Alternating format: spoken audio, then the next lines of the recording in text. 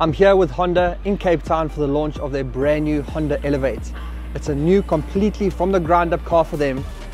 It's one to look out for. It's got a lot to offer and it's pretty well priced too. So enjoy this. I'm going to cover as much as I can.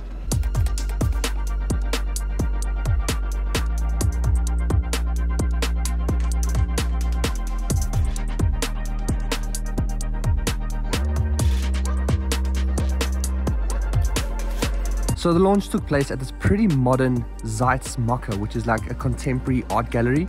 It was pretty cool. On the inside here you can see they've got the whole thing set up, but when you look up, it reminds me exactly of somewhere where I could see Doctor Strange living, straight out of a Marvel movie. But regardless, yep, here's the setup, there's the car, let's get into it. At these sorts of launches, it normally starts with a bit of a talk from the marketing team, some of the executives telling us about the car, a little bit about the day and what they've got planned for us to do, as you can see right over here. And then the rest of the presentation gets quite technical where they speak about the car in detail, which is all the stuff that I'm going to cover while doing this video for you. But if you want me to go through this information in a little bit more detail, like it is in these presentations, then let me know down in the comments. But I think this is one of the most important slides. So if you want to pause the video here, then have a read. It tells you the main differences between the two variants of the Elevate that you get. Now, as you can see, it comes in 6 different colors. And Honda are putting a lot of pressure on this vehicle to be one of their big sellers, because as you can see, it's in the volume category, so there's a lot of pressure on it. But in order to do those volumes, you need to have great pricing, as you can see over here. And that's all of the technical stuff from the launch presentation. Don't worry, I'm going to chat a little bit more about it as the video goes on. But firstly, I have to select which car I want to spend the rest of the day with. And as you can see here, there's a variety of colors to choose from, which makes choosing it a little bit difficult. But because your boy likes to waste his time and take a lot of pictures, this is what I got stuck with. Yep, silver. But that's fine, it's just a color. Now let's take a quick look around the inside of the car, and this is the first time I'm looking at it as well. And I'm pleasantly surprised with how neat and tidy and upmarket it looks in here. It's very well put together, it's a great design, it's minimalist, and look how good these seats are. Cannot wait to get into them and drive. They look super comfortable. But one of the highlights of this car is the space, as they've said. So in the back here you can see that is all of the legroom. Yeah, in a medium SUV like this, I think that's pretty impressive. But the biggest standout is obviously going to be the size of this boot. It might not come across in video, but trust me, in person it is huge. Yep, there it is. Now let's go for a drive. Now I did promise I would come back and speak a little bit more about the specifics and the details about the car. Now this new Honda Elevate is powered by a 1.5 litre naturally aspirated engine, and it puts out 89 kilowatts and 145 newton meters of torque. And my initial first impressions of driving this was wow, because I've just spent 2 months in the Grand Vitara, which is a very similar car in terms of the category that it's in. And not only does this Elevate have more power than the Grand Vitara as well as the Urban Cruiser, but it also feels a lot more solid on the road.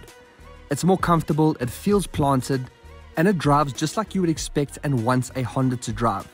You get the option of a 6-speed manual, which you don't get in the Urban Cruiser and the Grand Vitara. But here I was driving the CVT, which is not always my favorite, but I was highly impressed with this one. Okay, cool. I thought I'd interrupt the video with a little chat, and I'm sure you recognize this guy. I've forced him, where is he? Not to wear a green shirt today. You're very funny, Greg. I try. So yeah, we've been driving this around Cape Town. I think we've got like an over 100-kilometer route that we've been doing here. And honestly, I'm actually quite impressed with the car. It's one of those medium-sized SUVs is what they're calling it. And 1.5 naturally aspirated. We're in the top of the range, which has got a CVT. Yeah.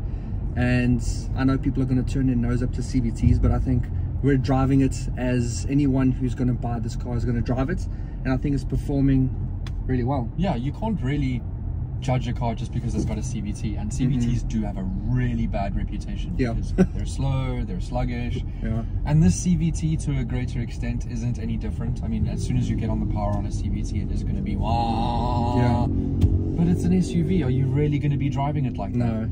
For me personally, the benefits of having a CVT come into your day-to-day driving when you're driving around the city, when you can put your foot on the accelerator pedal and the car always gives you the exact amount of expected power that you in that rev range where you need to be. In that rev range where you need to be. Whereas like a DCT, like in this car's competitors, one of its competitors, like the Sonnet, which has the DCT and that 1 liter turbo. You start driving that car around in traffic and it just gets so clunky first to second, Yeah, it's always finding the right gear, yeah. Whereas this is so smooth, it's so fluid, and that's something that Honda also said to us, where they said that it must be a very intuitive driving experience, and that can be said about all Hondas, not just this one. I mean, you're a Honda aficionado, so I do enjoy my got Hondas. all the gear. but with that being said, though, I'm not biased. If a car drives nicely, it drives nicely, and I think that's something that I particularly appreciate about Japanese cars versus Chinese cars, where you get into a Chinese car and it's like, where do I find this button? No, you're not going to find the button because it's buried in the screen. Everything you need to access here is within a reach of your fingertips. And then the design of the car. It's modern, muscular, boxy, and standard across the elegance and comfort model are LED daytime running lights, LED headlights, and LED rear tail lights. The elegance model gets 17-inch alloy wheels, where the comfort only gets 16-inch steel wheels. I think it's a really good looking car and a really great addition to the Honda stable. And then on the inside of the Honda Elevate, you've got a premium looking interior with contrast stitching, and on the top spec model, you even get a digital instrument cluster on the left hand side. You've got an 8-inch infotainment with a rear camera and park sensors, separated climate control, which is always a win, wireless charging, and on this elegance model, the CVT transmission, where if you get the comfort, you get the 6-speed manual. The seats are really comfortable, and the entire interior is made from eco-friendly leather. And then hopping into the back seats, this is where you're really going to benefit from the additional space that Honda's created in this Elevate. As you can see here, I've got heaps of space in front of my knees, and above my head, man, I can almost fit another head. All in all, it's a really good looking interior with top class materials and a proper build quality that you expect from Honda. The only thing that I don't like, or was kind of taken by surprise by, is that it does not have cruise control. Weird. Now, if you want to get your hands on a Honda Elevate, then go and check one out on changecars.co.za. They're a website that sells new and used cars, and they pride themselves on service excellence and only make sure that they're working with the top dealers in the country. They're approved by all of the automotive manufacturers as well as Discovery Insure, which says a lot. And if you've got a quote from a dealership that's not on their website, you can bring it to them. And not only will they match it, but they'll beat it too. They're a hub for everything automotive, from car reviews to articles and everything in between. So go check out Change Cars. They're also a proud partner of Greg Dennis Reviews. So thanks for watching another review. I hope you enjoyed this. I hope you learned a little bit more about the new Honda Elevate.